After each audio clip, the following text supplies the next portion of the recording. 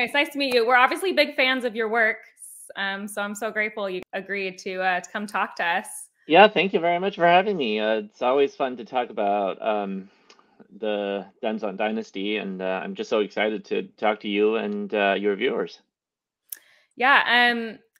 I was just going to introduce, I mean, you probably hear, you know who Ken Liu is, but he is the author of the Dandelion Dynasty, which starts with The Grace of King, and some short story collections, The Paper Menagerie and Other Stories, which was one of my top 5 books of this year, just for everybody. So you guys should definitely read that. And then Hidden Girls and Other Stories, which Kyle and I both only own on Kindle. So I love it. Yeah. There's the Kindle version. And then with me is also Kyle from the Instagram, Read by Kyle. And we buddy read Wall of Storms and The Veiled Throne just last month, which is book 2 and 3 in the Dandelion Dynasty. So it's kind of an introduction for everybody. We know you just got back from Hawaii, Ken. How was it? It was amazing. We got to see some turtles, got to see some friends, got to have a lot of sun while it's snowing back here in Boston, so can't complain. It's minus 35 where I am right now, so I didn't want to hear about Hawaii. I'm sorry. That's awesome. Minus 35 Celsius. Celsius, yeah. Oh, yeah, I'm in Canada, so it's really cold. Cars don't Either way, it's pretty cold, so. Yeah. Cold either way. Kyle, did you want to start us off? Yeah, sure. So one thing before we get too far into Dandelion Dynasty, I don't want to neglect the short stories because I just think you are a phenomenal short story writer. I appreciate it. Thank you. The Paper Menagerie, I mean, I was sitting next to my wife and I was reading it and she just looked over and I was like trying not to cry. And she's like, what are you reading? And I'm like, it's just really good. Sorry. So like, I think you're really good at writing the short stories, but like, I guess one thing that I wanted to ask is how do you approach like writing short stories versus writing like kind of something epic and longer? Like the Dandelion Dynasty. Yeah, it's a great question. You know, the way I think about it, I've said this before. I think when I started out as a writer, there was this impression that I don't think it's all that uncommon that short stories are very closely related to novels, meaning a novel is just a very long story and a short story is just a very short novel. It turns out that's not true at all, not even remotely. The two are completely different animals. It's more like a short story is like a mosquito and a novel is like an elephant. It's not just that the two are very different in size, it's that they have very different body plans. You can't actually scale a mosquito up to the size of an elephant and expect to have a viable creature. And you can't shrink an elephant down to the size of a mosquito and expect that it's going to survive. It just doesn't work that way. You know, biologically, it doesn't work for many reasons, but you know, one of them is that insects rely on passive air exchange to breathe. And that kind of body plan just can't scale up to the size of an elephant. The surface area and the volume of the body relationship is such that the animal would just suffocate, literally. And the analogy works because there are things that novels require for it to retain that energy, that narrative drive, that often just isn't necessary in a short story. And there are things you can do in a short story that when you try to carry it out at the scale of a novel will just feel completely not interesting and unsustainable. So, for example, I have a short story called The Bookmaking Habits of Select Species, which is actually the first story in the Paper Menagerie. And therefore, viewers who are interested can just go look at the preview on Amazon and get a sense of it. That's a story in which there are no characters. There's no plot. It's written as an ethnographic paper. That kind of approach works in a short story, but I really don't believe that can work in a novel. A novel written like that with no characters, no plot, essentially nothing that works as a narrative isn't really going to work. So that's the kind of thing that you can get away with in a short story. That's the kind of experimental thing you can do in a short story. I had to learn essentially how to plot when I turned from short stories to novels, especially a novel like the Dandelion Dynasty, where the same narrative has to be sustained over 1 million plus words instead of 3,000 words. It's just a very different kind of animal. I told a lot of friends when I was working on the Dandelion Dynasty that it felt like I was one of those workers working on the pyramids or the Sphinx. I know that I'm working on something, but when I'm polishing that square foot right under my nose, I have no idea what the whole thing looks like. I just don't. I cannot get the thing in my head the way I can with a short story. But just to finish up this little digression, I ended up realizing there's actually a really interesting connection between short stories and novels, at least as I've worked in both. It turns out that the book Making Habits of Select Species, which is about writing, about language, about means of preserving stories, means by which we make language literally part of our bodies. It turns out that these are the same concerns that animate and drive the Dandelion Dynasty, especially in the later books. So I like to say that in some ways, the book Making Habits of Select Species is the mosquito version of the elephant that is the Dandelion Dynasty, and vice versa. So even though I said it can't be done, I sort of did it. That's basically it. The 1 million plus word giant epic fantasy, the soul of that novel, that series actually is in the book Making Habits of Select Species. So it's kind of sort of a full circle moment for me. Mm-hmm. Yeah. It's almost like you just injected character or viewpoint into that short story, because if you will, yes. I would even, maybe a little bit. I would even expand it outwards, because one thing I was going to bring up a little bit is that a lot of the stories, especially in Paper Menagerie, but also in The Hidden Girl, are things that you are still exploring very closely in the Dandelion Dynasty.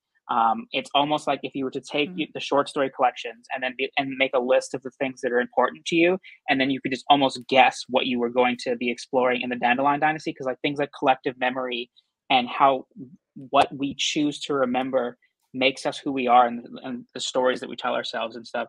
And like I can definitely see those blueprints. Absolutely. Yeah, you're 100% right there. A lot of the ideas and themes I was exploring in those stories ended up in the novel in one form or another. I like to say a novel, even though it's a series, because in my mind, the whole thing was written as one massive narrative. And sometimes that leads to interesting decisions when you have to divide them up into books, which we can talk about later. Well, I actually did have a question about that, which is that it feels like the Grace of Kings is very specifically one generation. And then with Wall of Storms and Veiled Throne, and I'm assuming what we're going to see in Speaking Bones is kind of like a separate generation. So where was that decision to kind of make it one V3, which I know originally was two, but where did that come from? Yeah, I can try to tell you a story that makes me sound smart, but I can't, because in real life, a lot of these decisions are not planned. They're just sort of fortuitous, and sometimes you try to make the best of it, and you try to work with circumstances. Sometimes it just doesn't work. So I'll tell you what happened here. I had this plan initially for writing a massive epic fantasy series, and I couldn't get started because I wanted to explore all these ideas, but I didn't know how. And my wife Lisa, at the time, and she was like, if it's hard for you to do it, maybe we can do it together, and that will give you some drive. Because if there's somebody else doing it with you, it doesn't feel as daunting. So I was like, oh, that sounds like a good idea. So we were trying to create a world that made sense, and a world big enough and grand enough to tell a huge multi-generational story. This was like 11 years ago or something. And Lisa and I both have have very fond memories of these martial arts epics, old wuxia films and TV shows made in Hong Kong. And they're based on Jin Yong's novels. And so we were like, maybe there's a way to take some of that aesthetic and try to rewrite it and reimagine it, and turn it into something more akin to traditional fantasy, the kind of things that we also like. So we started trying to build the world of Dara together, and trying to figure out what kind of story we wanted to tell.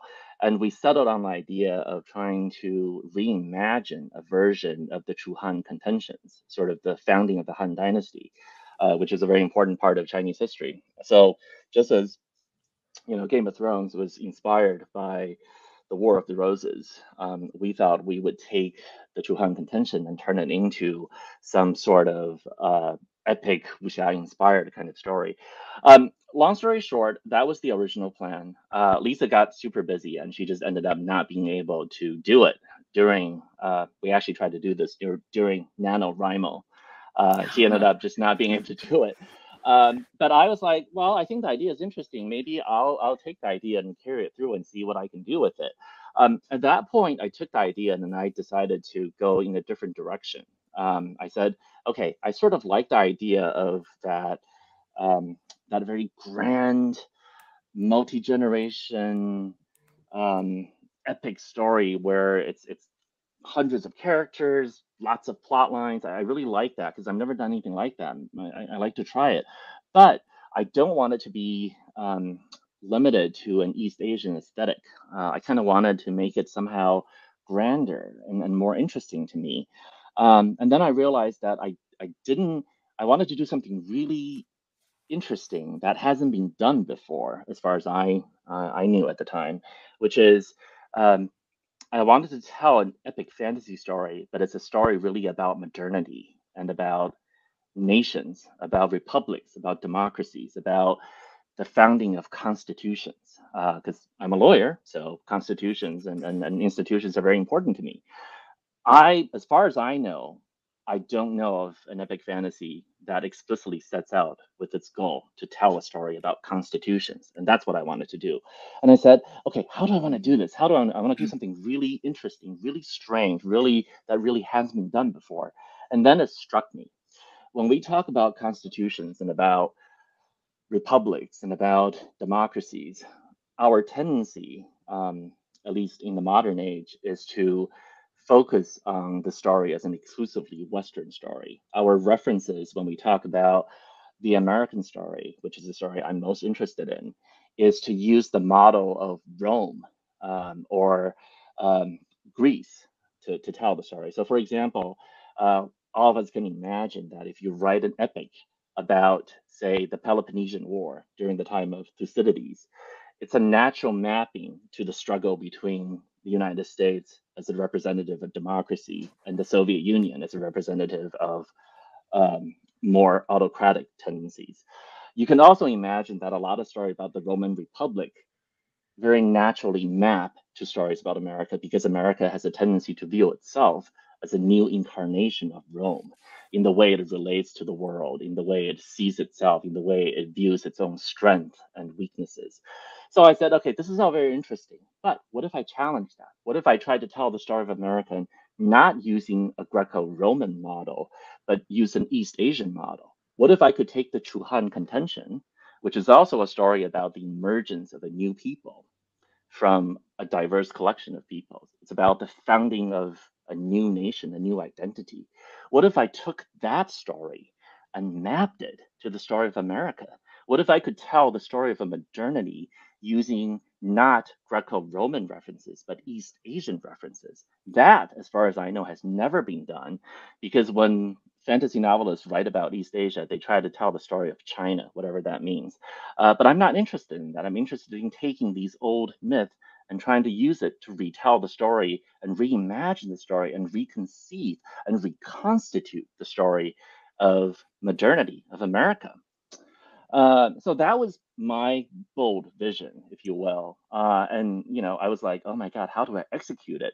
And then I came up with a plan, which is the first book, The Grace of Kings, is going to be basically a primer on a set of mythological concepts.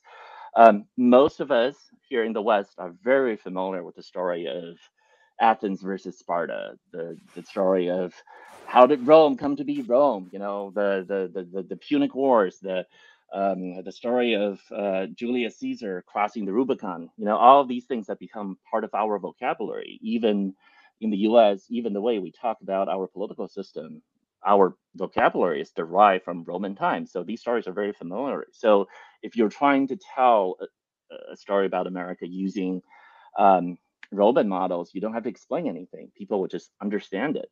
But very few people here in the West are familiar with the story of Liu Bang and Xiang Yu and the entire backstory of the Shu Han contention, which is what I'm trying to do here. So I said, okay, I'm going to take the Grace of Kings essentially and make it into a reimagining of that whole history of the Shu Han contention.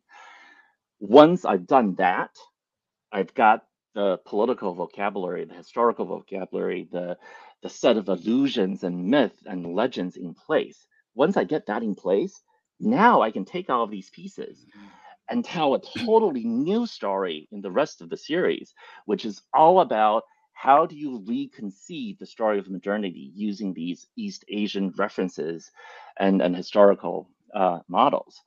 And so while I was writing The Grace of Kings, I was very conscious about planting these seeds. I wanted to make parallel comparisons between these East Asian story models and Greco-Roman epics, the Aeneid, the Odyssey, the Iliad.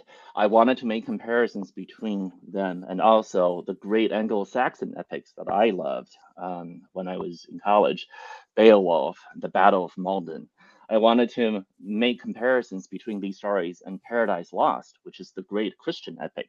I wanted to get readers a sense that all of these epic narratives are connected because all of them are about the founding of new peoples, the founding of new nations. That's what epics do. Epics are really constitutions for a people. They are mythological stories about how a people came to be and who they are. Here in the U.S., we have our own grand epic, and we don't worship gods, but we worship the founding fathers and the Constitution. These figures play larger than life roles. They are the gods and generals of our imagination, and I wanted to reconceptualize that, reconceive all of that using these models from East Asia, which will allow us to see the story of America in a whole new light. So long story short, that was the whole Grace of Kings. And so Grace of Kings can be in some ways understood as a prequel to the series proper. And the series proper starts with the Wall of Storms. It goes on to Speaking Bones. I conceived of the whole thing as one grand narrative. And with the Wall of Storms, it's pretty natural to stop it where it did because, a great war just came to an end. So I was like, okay, this is a good place to take a breather before we go on to the next part, which is how do you confront the challenges of legitimacy? How do you deal with the idea of who gets to be considered a member of the people of Dara? What does it mean to have settler colonialism as part of your legacy? What does it mean to have enslavement? What does it mean to have all of these things as part of the very foundation of your society on the verge of stepping into modernity? And so that's basically what The Veiled Throne and Speaking Bones is about. I wrote that entire 600,000, 700,000 narrative as one big book. And when I turned that into my publisher, it took me years to write. I turned that to my publisher, and it took my editor actually a whole year before he got back to me because it was just that long. And when he got back to me, he was basically like, look, we can't publish this as one book. There's just actually no way to do it. If you look at the book, this is Speaking Bones, and this is how thick it is. So imagine twice as thick. His point was like, we literally can't bind a book like that without it falling apart. It's just, we can't do that. So, you're going to have to decide what you want to do. And is Speaking Bones longer than Veiled Throne? It's actually about the same, maybe 10 pages longer, but it's about the same. People sometimes think that we write these books long because we want to. No, I don't want to. If I could have written this thing as a shorter book, I would have. The only reason it's long is because that's how long the story is. Um, and I had a hard decision to make. What do I do? I ended up just chopping the book right down the middle. That, to me, turned out to be the easiest thing to do, because my thinking is this: um, once the books are out, 10, 15 years down the road, readers who come to this series will understand that these two books are really parts of one book. They will understand that. So I don't want to optimize just for the moment when I'm publishing, for me to artificially put a climax on the end of the first part and to figure out some way to connect to the next part. It didn't make sense to me. I wanted to plan for the long term, which is these books will be out together when readers approach it in the future. So I'm going to optimize for that case. So I just chopped the manuscript right down the middle, literally. And that's why The Veiled Throne ends on a cliffhanger of the cliffhanger of cliffhangers, because it literally was in the middle of one. So I think The Veiled Throne, Speaking Bones, will read strangely to readers if they don't know the backstory, because it will seem as if The Veiled Throne has no climax. It builds up to this moment and then it just sort of stops. But I'm hoping that once the books are out, it will make sense. So that's how that happened. So what I'm hearing is, sorry, go ahead. Oh, I was just going to say that's fine that you say that, because I've always viewed The Grace of Kings as a prequel. And so I'm glad to know that. Yeah. And I didn't think of it as, well, I like the term of it's setting up our vernacular that we need to understand the actual story, which I didn't think about. So that was cool. Anyway, Kyle. I was just going to make a dumb joke of just like, it doesn't sound like you've thought about this at all. You just pantsed it the whole way through. That's kind of true. I mean, it happened, and I was like, "Oh, there's another book that has to be. What do I do? Where do I divide this? Where now?" I'm a huge nerd, so before we get too past it, I just have to say that I really love the Shu Han contention, and so I'm one of the small amount of fans in the West that as I was reading, I was like, "Is this Zhang Yu? This feels like so." I just loved that whole thing. And I really liked it. Obviously, you're telling your own story, but people are going to understand that you're drawing from this era and then go back and find it and then discover how great it is. Yep. Which is, a very common thing in fantasy as well. We're just used to seeing it, like you said, with the European on the West retelling those. How many retelling of Greek myths are there? You know what I mean? So right. I was the uncultured one. I didn't know. So it read all new to me. Kyle enlightened me. But it should work without you knowing. And it did. The point. Right. Yeah. If you didn't know, in some ways, that's even more interesting, because now you're acquiring this entirely new fantasy set of references that do have very deep history, but you don't need to know that for it to work, which is kind of what I wanted to do. Well, it worked for both of us, so it worked in the end. Awesome. Yeah, one of the things about the Dandelion Dynasty is just that it is so intelligently constructed. You can tell there's just so much labor of love there, where there's all of these little backdrops, and you're like, well, how is this going to come together? How is cow stomachs going to be relevant to the plot? And then it all comes together, and you're like, wow. And so I guess my question in relation to that is, how do you decide when you're going to reveal what parts of the narrative to the readers? Because you mostly tell linearly, but you sometimes you just backdrop and you're like 2 weeks ago. Particularly in Wall of Storms, you backdrop us in that huge climax at the end to give us context. Again, if I could claim to be much smarter than I actually am, so I won't do that, though. I'll tell you honestly how it happened. I am one of those writers. I can't plan everything out ahead of time. I can't work that way. For me, the joy is in the doing of it and in the discovery of it. If I outline everything and plan everything out, I just lose all drive to even write it. It's not interesting to me anymore. I have to actually explore and write and discover as I'm going along. So this means that I've learned a long time ago to compensate for this by doing the following, which is I don't outline. I don't. I know that a lot of writers swear by outlines, and it doesn't work for me at all. The way I go about it is I have in my head some set pieces and some giant plot turns that I know ahead of time. So, for example, before I wrote The Wall of Storms, I knew how Speaking Bones will end. I know the last scene of the entire epic. I know the last scene. I know how it's going to go. I also know there's going to be a giant Grenifin airship battle. I also know there's going to be another scene like that, and I know there's going to be a very important declaration of love scene. I know that there will be these things. They're sort of islands in the sea.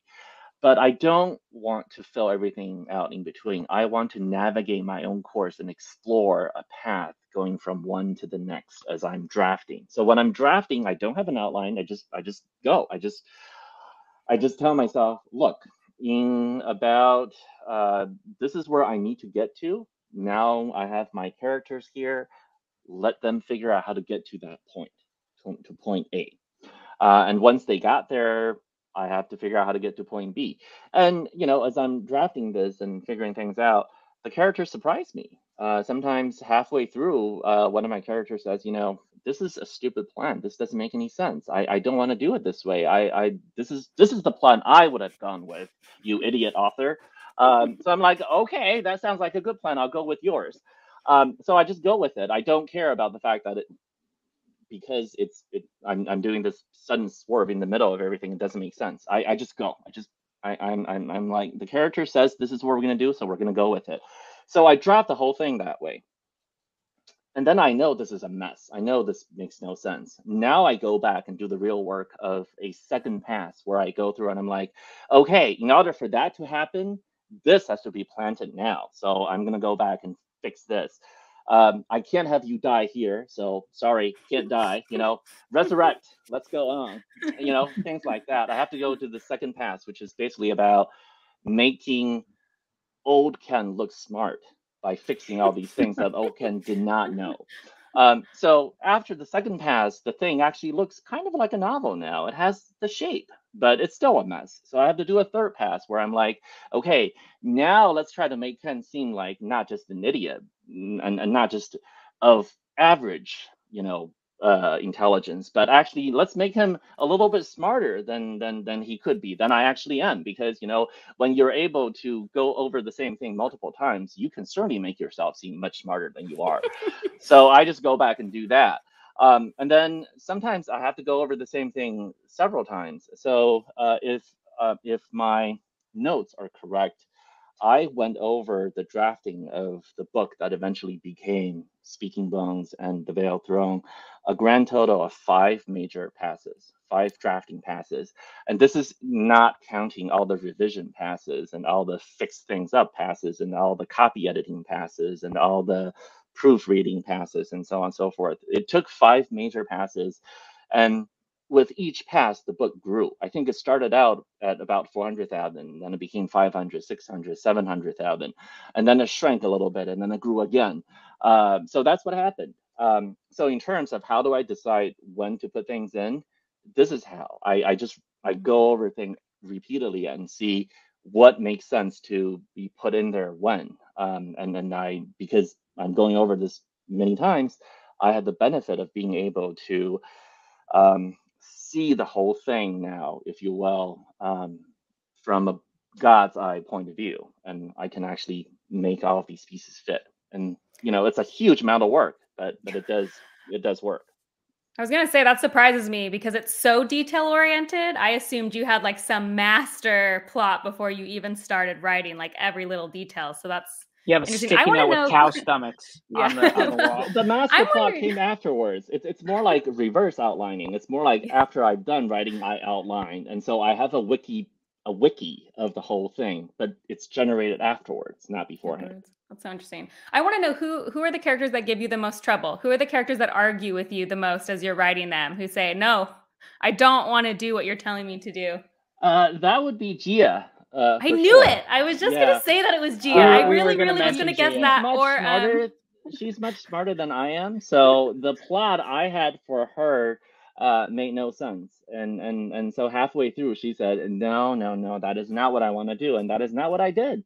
So I went back and fixed it. But no, she's the one who gave me the most trouble. And it's not until I fixed her and gave her what she deserved, the plot and the strategy that she deserved, that the whole thing actually came together.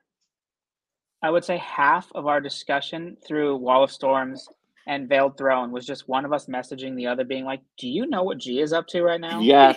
Because Yes. in the first book, she was, I don't know about Hillary, but she was one of my absolute, like maybe No, even my mine favorite too. character. And then some Things took a things turn. changed. Yeah, some things Well, changed. I'm not spoiling anything by telling you that she remains my favorite character, or one of my Mhm. favorite characters. And I believe she is going to be one of those characters who will be very controversial in terms of how people see her, as all great leaders tend to be. They make decisions that will have huge consequences, and whether you agree her or not, her impact. She's one of those leaders who will end up being called something the great. And if you think of all the leaders who are something the great, they all have that quality. They're going to Mhm. have people who will love them and people who absolutely despise them. They will be heroes and villains depending on whose narrative you're reading. Yeah, and I think that's a theme of, I mean, for me, of Dandelion Dynasty in general, is no character in that is it easy to be like, they're just all good. Like, we can just be like, every decision they make, like, it's so easy to root for. Like, it's really hard. All the characters make very complicated decisions, like, I mean, real people do, and real leaders, you know?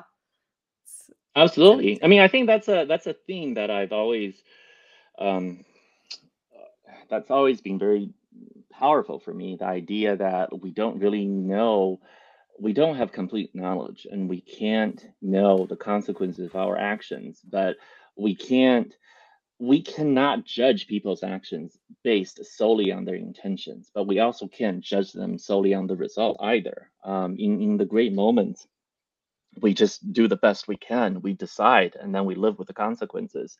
Um, People are not angels. We're not angels, not just because we're not perfect, but because we are not all knowing. We just do the best we can given the veil of ignorance that we're forced to pass through. And it's the human condition. We have to be at peace with that. And whether you're a hero or a villain sometimes depends largely on a matter of interpretation. Okay, I have a question to jump off of this. This is a loaded term, and everybody kind of brings their own criteria to it. But when I finished Wall of Storms, I messaged Hillary and I was like, I think this might be a grimdark book. And she was like, I came to the same thing too. And when a lot of people think of grimdark, they think of stuff that your books don't really have. But I think a lot of the actual essence of grimdark is in Wall of Storms. Would you agree with that, or do you think that that label is too far? I don't. Here's what I think. I myself don't work with labels, meaning when I write a book, I don't explicitly set out to write a book that falls into one label or another. I mean, this is why when I wrote the series, my editor and my publicist were like, "What sort of book is this? How do you want to describe it?" And I said, "I don't know because I didn't set out to write it under one subgenre or another." Which is why I actually invented my own term silkpunk to describe it, which I can get into later about what I mean by that. Um, but I don't have a problem with readers classifying the way they like to. I think labels, and especially genre labels, are very helpful because they set up an interpretive framework, and they allow readers to make sense of the story by comparing it to other stories that fall into the same genre. And there's a conversation that happens between the books that can be very helpful to readers. I mean, I do the same thing. I don't like labels and I don't work from labels, but I did just describe to uh, both of you right now. I described my series as an epic, and I explicitly made a comparison to grand epics, like the Shu Han contention by Sima Qian, the historical account, like Iliad, like the Odyssey, like the Aeneid, like Beowulf. Um, I am obviously, by doing that, setting up the book to be in conversation with all of them. So obviously, I do draw on those labels myself. Calling The Wall of Storms a grimdark book is very interesting to me. It's not what I set out to do. It's not what I intended, but I do find that very evocative by saying that it draws on some of the same things that grimdark books draw on. I think that's interesting. I will say though that um, I am myself a very optimistic person, and I always believe that um, human nature is actually fundamentally good, and that even the greatest villains are in fact heroes in their own narratives. And a lot of our grand tragedy comes from the fact that we cannot all agree on the same understanding of the world. And so our heroism often works at cross purposes. And so many things in the world are awful and terrible, as it is in the real world. But fundamentally, I hold on to two messages throughout the Dandelion Dynasty that I think are very important to me. One is something that Luan Zia, or now Ziaji, uh, says over and over again: the universe is knowable. I do believe that. I think that's very important, which actually, in some ways, might make the Dandelion Dynasty not so much fantasy as sci-fi, because the universe is knowable is fundamentally a science fictional um, uh, uh, doctrine. And the other is do the most interesting thing. This is something that Cooney told his children, and this is something that his children have made their own. And this is something that the people of Dara and others have also made something that they deeply believe in. Humans can always do interesting things, and doing the most interesting thing rather than the easiest thing or the most expected thing is often the only thing that will bring hope. And I do fundamentally believe that doing the interesting thing will bring us to a hopeful state. So again, without spoiling anything, um, the the two books, The Veiled Throne and Speaking Bones, are my attempts to work that out. You've hit on a lot of stuff Kyle and I have talked about, like, a lot in terms of the book. I think the Wall of Storms thing is just because it was so dark in a lot of places. Like, I really struggled. There were times where I messaged Kyle, I was like, I have to take a break because this is just so upsetting what I'm reading that's happening to our characters. But I think what's interesting you said about the world being knowable and it's sci-fi and the no labels, it kind of reminds me of the paper Menagerie, the book, because I was really I loved how it was kind of like magical realism, but then there was sci-fi and then there was fantasy. So I think, is that kind of no label idea, did that influence you to just kind of explore them all? Yeah, I think so. I mean, I think I've said this in other contexts too.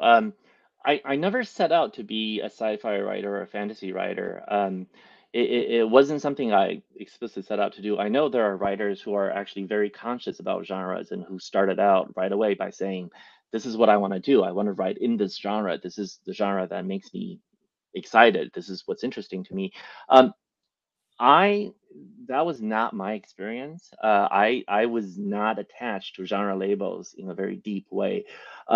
What really mattered to me is the whole idea of making metaphors literal. I call it the literalization of metaphors. This has to do with the way I read as well. I often read fantasy and sci-fi books not so much as books about science or about magic, but as books about fundamentally how can a metaphor be made literally true, and what does that mean? Um, to give you an example, one very common metaphor modern in modernity is this idea of alienation, the idea that we're so disconnected from our fellow human beings that we're no longer sure if they are real or not. That they're literally aliens, or we're aliens, or we're unable to communicate with each other and to even share the same world effectively. So this is normally dealt with in literary fiction in a metaphorical sense, this deep sense of alienation. We're not talking about real aliens here, we're real robots, but if you try to approach it in a sci-fi context, you often would turn that metaphor literally true. So you might have a world in which the alienation is so deep that you no longer can even trust that your fellow human beings are human beings. Maybe they're actually robots who just happen to look like humans. And in which case you have to find out some sort of test to figure out how do you tell a real human being apart from a robot? What is the thing that makes humans human? Maybe it's empathy. Maybe it's the ability to cry when you see a turtle die. So if you follow that metaphor, that literalized metaphor to its end, you end up with something like "Do androids dream of electric sheep?" or Blade Runner. So I never read Blade Runner as some sort of book about science fiction in the sense of this is about technology, about the invention of robots. I never understood it that way. I understood it in the same way I understood Paradise Lost as essentially a story about a metaphor made literally true. So that influenced the way I approach fantasy and sci-fi writing myself. I don't consciously set out to say I'm going to write a genre story using these genre tropes. I use these genre tropes because they make sense as a way to make a metaphorical thing literally true. So the paper menagerie is like that. Um, we speak metaphorically about love making the world come alive, making everything have meaning. So what if that's literally true? What if these paper animals actually came to life? Um, it's magic realism, it's fantasy, it's sci-fi, what have you. I don't particularly get attached to the labels. I enjoy the idea of making a metaphorical thing literally true. So that's kind of how I come about it. You let the themes drive you, which makes Yeah, sense because your work has so many themes. One I wanted to talk about as parenthood as a theme. yeah, Um, Specifically in the paper Menagerie, the actual story, which I cried a lot at. And then I'm a parent, so that was really tough to read. And then specifically with Thera and Timu in the Veiled Throne, I was particularly moved by Thera wanting her children to like or value what she valued and that's having right. that issue. And I was just wondering if you could speak on that theme, just because it affected me a lot. Yeah, this is one of those things uh, that I observe in myself. My the Dandelion Dynasty as a series is the same age as my oldest daughter. I literally started writing it when my oldest daughter was just 3 months old or something like that. No, actually, she was, I believe, 7 months old at the time. 7, yeah.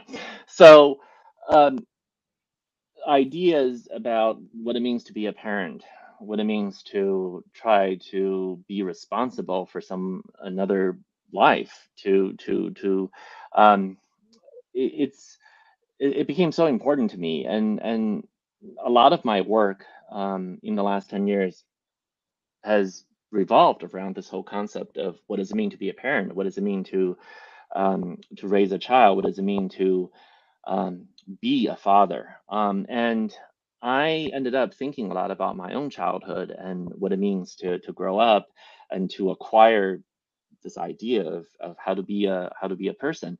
And it came to me that I like to say that we're actually made of stories all the way down. What I mean is this.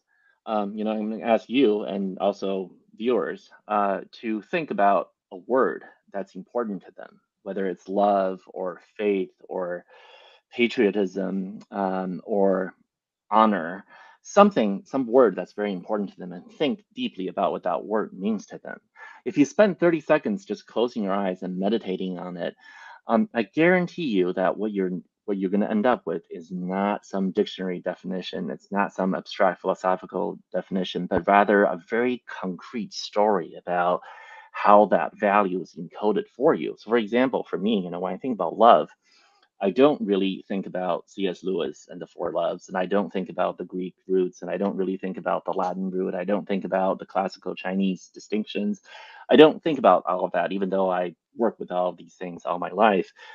Fundamentally, what comes to me is a memory, which is my grandmother when I was a small child. Maybe I was in the third grade or something. And I was sitting there uh, doing my homework. And my grandmother was just sitting next to me, keeping me company. and knitting a sweater. It was winter, so it was very cold. And I could see that my grandmother, who had terrible arthritis, so her joints were very swollen, and I could see that when she was manipulating these needles, it really hurt. And her fingers were chapped, and so I could see it was very painful for her. And so I said, Grandma, does that hurt when you're knitting the sweater? And she says, yeah, it does. And so I say, why do you do this? Why are you knitting a sweater? Why don't you stop? And she says, well, I don't want you to be cold. She made the sweater for me because that's how she kept me warm. And to me, that is the memory that defines what love means. And I think that's true for all of us. We all have a memory that allows us to understand what courage is. Maybe it's a classmate who stood up for us on the playground when she didn't have to. Maybe it's a moment, maybe honesty is a moment when a parent confessed to something that he didn't have to. But fundamentally, we are not defined. Our deepest commitments and values are not defined by abstractions, by philosophies, but by these very concrete stories that embody for us in a very concrete way what it actually means. And to me, this is no different from how myth and fairy tales and mythologies and religions work, because these are fundamentally mythological stories that give our lives meaning. I think that all of us are like the heroes of epic fantasies. We're like Adam in Paradise Lost, or Enkidu at the beginning of Gilgamesh. We're born into the world naked, knowing nothing. And into that void, our parents are like gods. They come to us and they give us our first stories. The way they act to us, the way they love us, defines for us what love means. And the way they hurt us also defines for us what pain means. The way they are courageous is how we understand the word. The way they're honest is the way we will cling to honor. Um, these and then later on, other gods and heroes come to our lives like guides in the dark wood of life as we go through the through the middle course. Uh, Teachers, friends, mentors, they all come to us, and their stories become part of our personal mythology. And this is how we become who we are. We are made of layers of stories. And later on, as we become mentors, friends, teachers, and parents, ultimately, we in turn pass on these stories to our children by acting out the values that we cherish the most. The way we love them is the way they will understand love. The way we are courageous is the way they will understand how to be brave. And so this is it. This is all of human culture. This is the only thing that matters. We dress it up as being about ideology and philosophy and all this nonsense, but it's really not. Fundamentally, it's just the story you live, the myth you embody for your children, and which they will then in turn embody for their children and those who come after them. Generation after generation, this is the only thing that matters. This is how we constitute an individual, a family, a tribe, a nation. These are constitutive acts. The way we behave toward each other, the way we explain to each other who we are and act out who we are to each other is the only form of the Constitution that really matters. This is what the Constitution actually means. It's the constitutive acts collectively, with each generation recommitting to these stories, reenacting these stories, reliving these stories, redefining these stories, retelling these stories, reimagining these stories. This is the only way that a constitution can have meaning.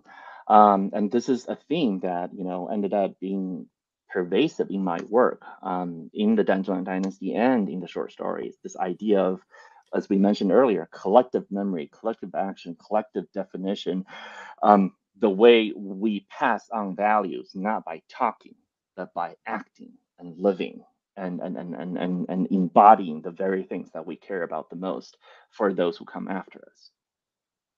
I feel like I just attended a TED Talk. I need to go call my parents. I actually have the stories we tell ourselves tattooed on my wrist. Oh my God. And so when I was reading the books, I was like, oh, this is definitely like we see eye to eye on this kind of thing. The stories are exactly that. They're just how we see the world, right? So, and I want to take it back to the Luan Zia, who like, I mean, just Zhuge Liang vibes all the way through. And I just love him. And the universe's knowable stuff kind of makes me think like it's a very low magic series, right? And like you said, it could arguably be sci-fi.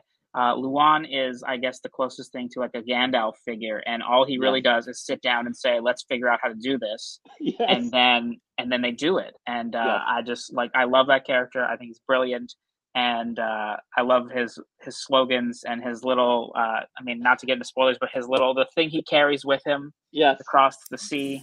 Yeah, and I just really love that character. I'm so glad you do, because one of the things, Kyle and Hillary, that really drove me to writing these books is my love of technology, of engineering. It's not so much science, but engineering. I mean, my grandparents were scientists, and they were they were actual, real, bona fide, big brain scientists. I'm unable to carry out that family tradition, but I went into engineering, and I love engineering. The very puzzle nature of it. Engineering is often thought of as boring, but it's so far from that. It's one of the most beautiful things you can do. It's so intricate and beautiful, because as an engineer, what you learn is to see the world the way a poet does.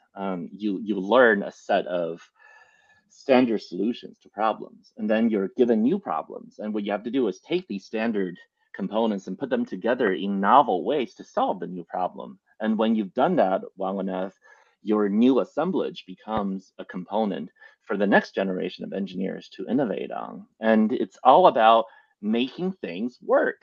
It's not about, it's not just about math and the fundamental discovery that science is concerned with, but engineering is very much about making concrete, practical changes and tinkering and figuring things out in that way.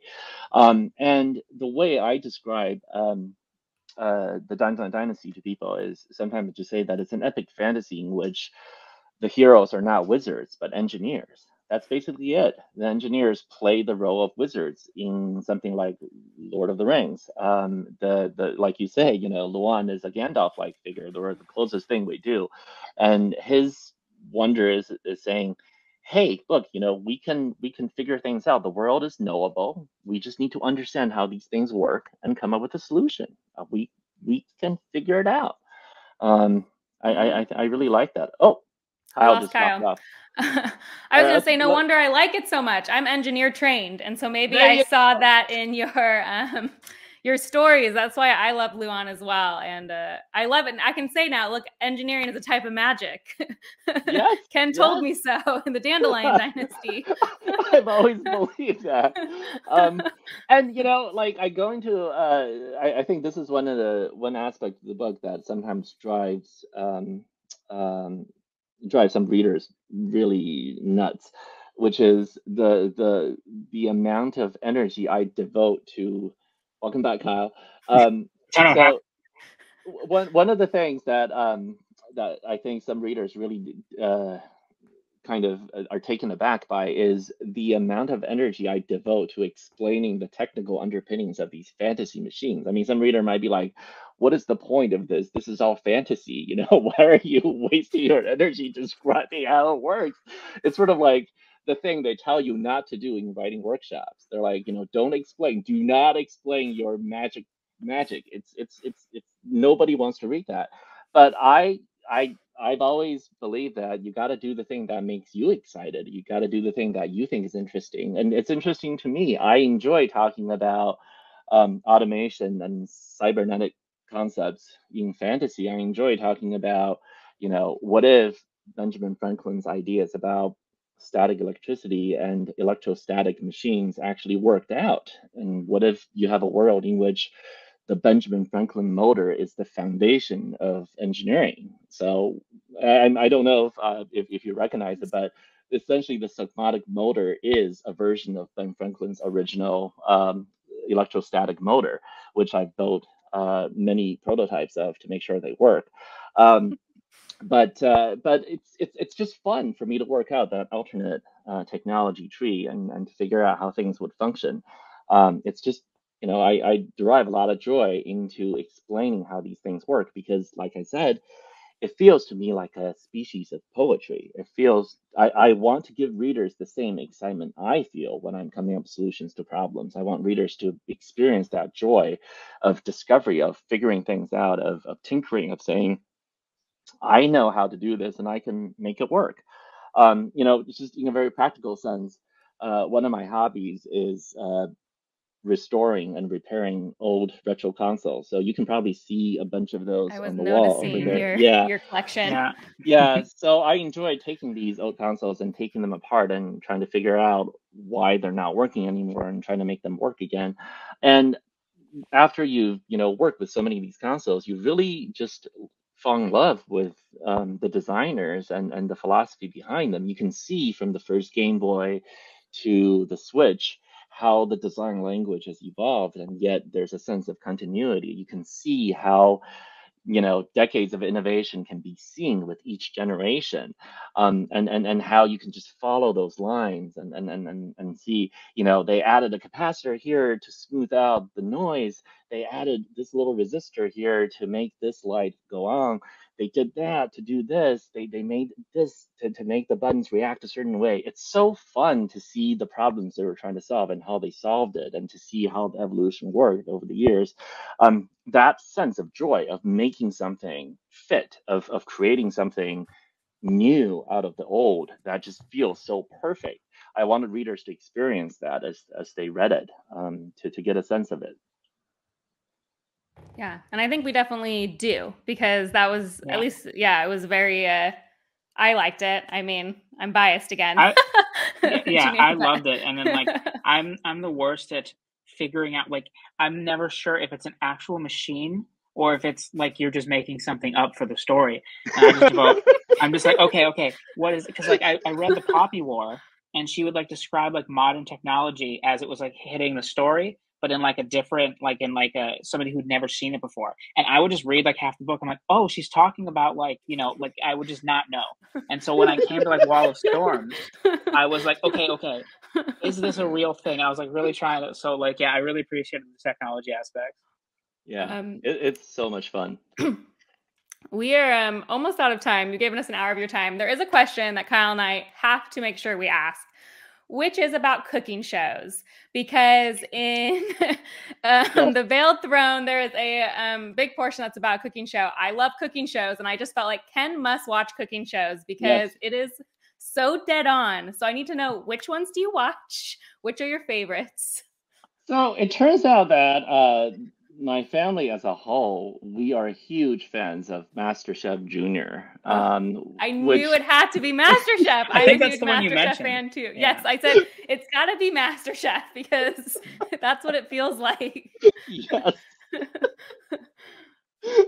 Very much so. I mean, without spoiling anything, there is a non-traditional epic battle in the Veiled Throne.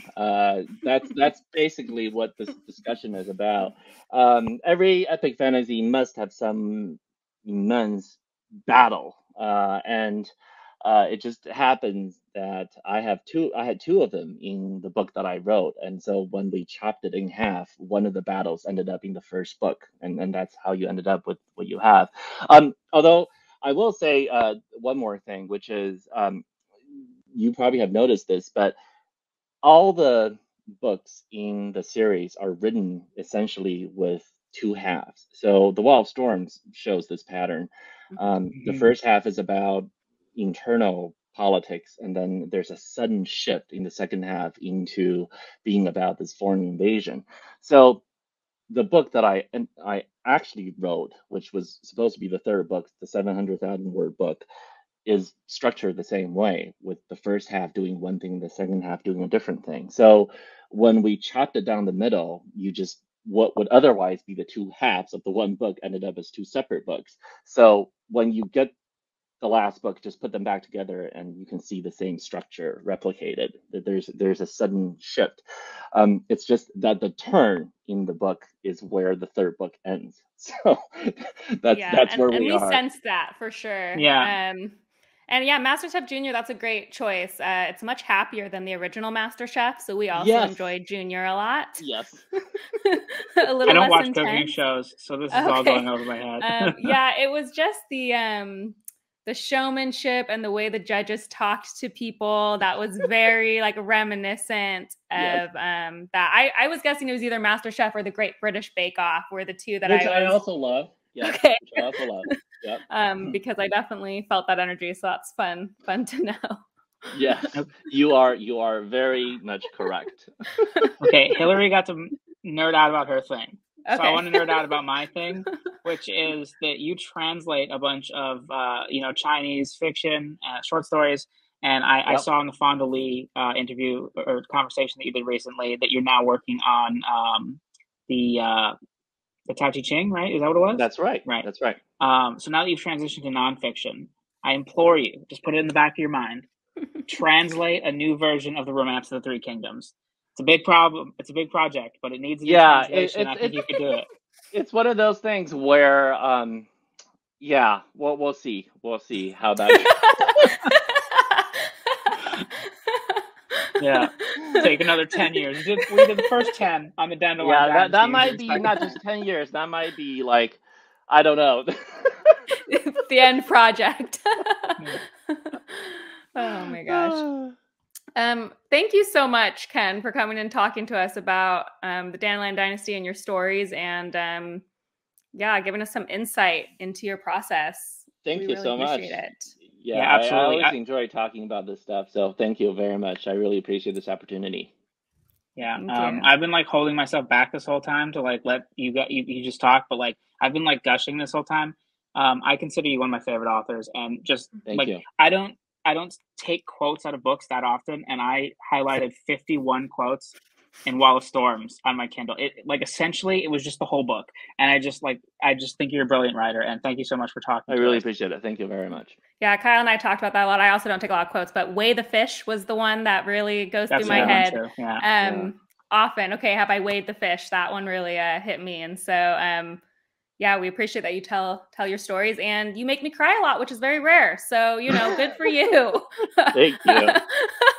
I cry easily, but it's still a good sign. Also, I will say sorry, but not sorry. But I told Kyle I was gonna say justice for Timu. I'm just very upset by no spoilers. No spoilers. I know. I'm imploring you to go rewrite anything if it's just gonna make me devastated for his storyline. Please. I told Kyle I can't take it. I can't take it anymore. But thank you. Yes, we love your stories and we appreciate you coming on. Thank you very much. Yeah. Can't wait for Speaking Bones. Yes. Awesome. Which is coming out June 21st, everybody. Yes. Pre-order now. Well, and you have time to start Grace of Kings, and then you can read it how it's supposed to be read. Straight through. That's right. Straight through. The way it's meant to be. Yeah. The way it's meant to be. Okay. Thank you so much. Thank you.